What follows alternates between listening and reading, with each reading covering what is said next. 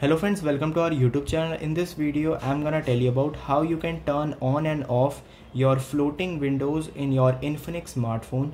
Before watching this video, if you have not subscribed to our YouTube channel, then subscribe to it and like our video.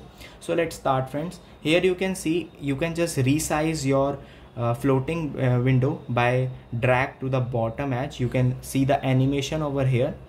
So I'm telling you.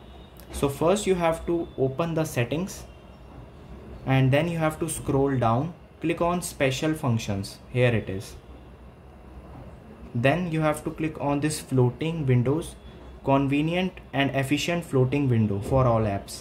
Here you can just turn it on and turn it off from here. You can see you can just enable this 3-finger swipe up to activate the floating window.